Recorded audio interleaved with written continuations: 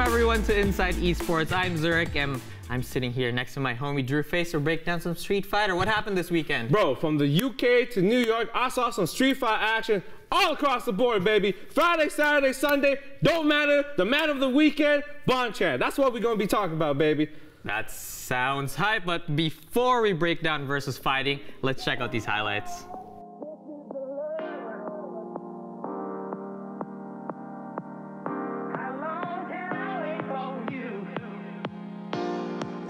He's got his Nadeshko's there. He's not even. Yeah. Oh, He got him with the weakness airplane. Oh, no! The command grab. That was sick. No! Try to dash in. Oh, the pressure's on. Oh, no way! Oh, from downtown instead.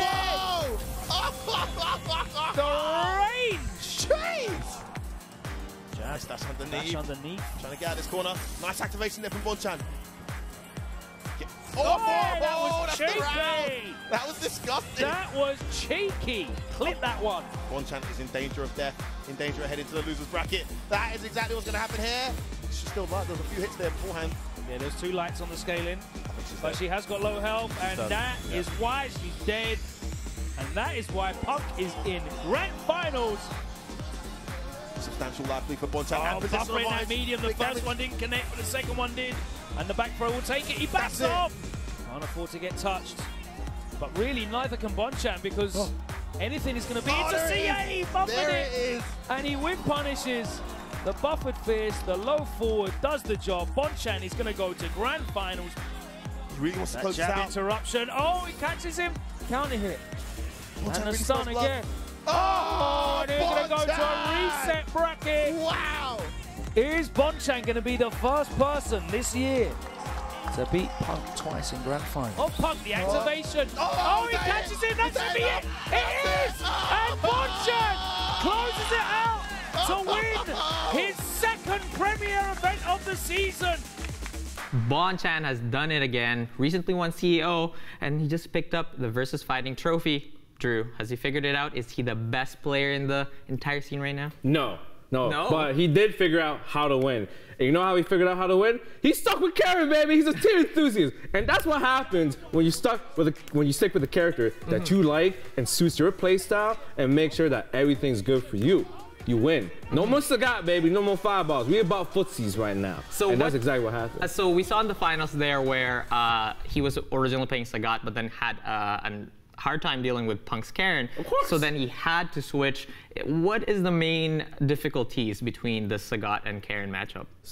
Karin has a lot of options around Sagat's fireball tools. And in a game like Street Fighter 5, where fireballs are heavily nerfed, you can't be picking a fireball character against a character that has speed, normals, and agility on you, you know? So using Karin's speed and normals, he got bodied with Sagat. And then he had to counter pick. He had to be like, I'm gonna just mirror match Punk and win. And then what happened? He managed to win against one of the best players in the world, I think. Yes, let's talk about that mirror matchup, because that was probably one of the most entertaining matches of all time. Shoutouts to both Bonchan and Punk. Great players, my God, the entire footsies neutral heaven, amazing. Talk to us about that mirror matchup. What are the key notes that you have to pay attention to in something like that? Really, it's more so that Punk and Bonchan have an amazing understanding of how to play Street Fighter 5's neutral.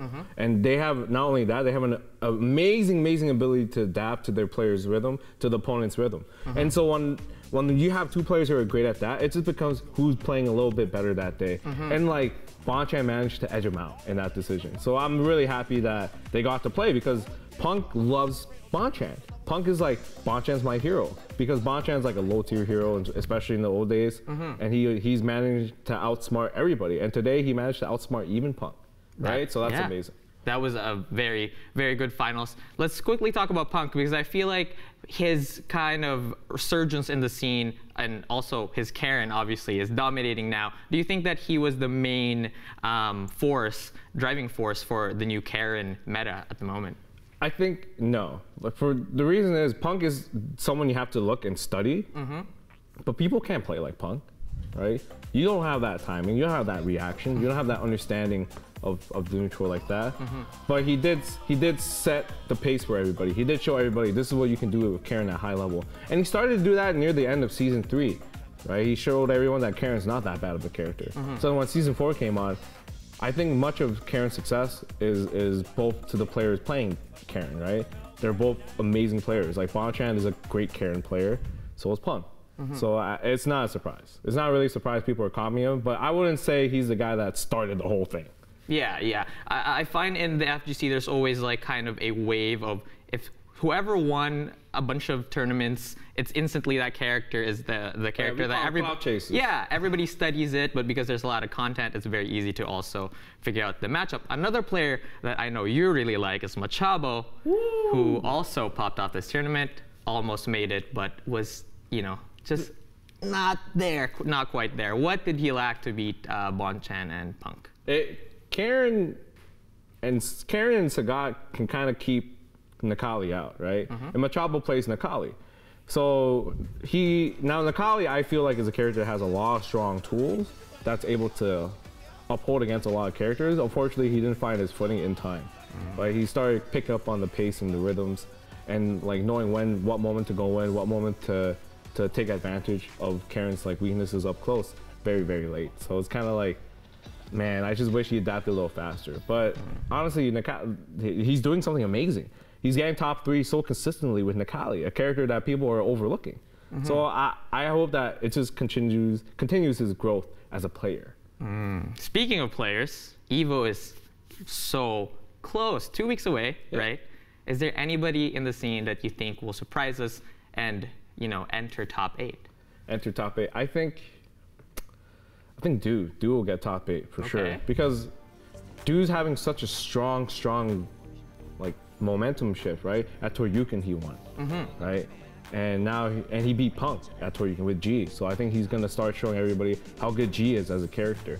Now, who do I think will win? I think Punk will win. Punk will win because he's kind of due for one, and he's having an incredible year. This guy hasn't really done worse than top 8 in any tournament. I know. So I'm kind of like, and he's so far ahead in the CPT boards. He's #1 by at least triple the amount of second places, and it's not even a joke. So I just hope that he wins too, because he kind of deserves an EVO victory. And you know, USA. There it is. Drew thinks Punk will win the EVO champion. Make sure to check out EVO in a couple of weeks, August 1st to 4th. Drew, thanks for chatting FGC with me today, man.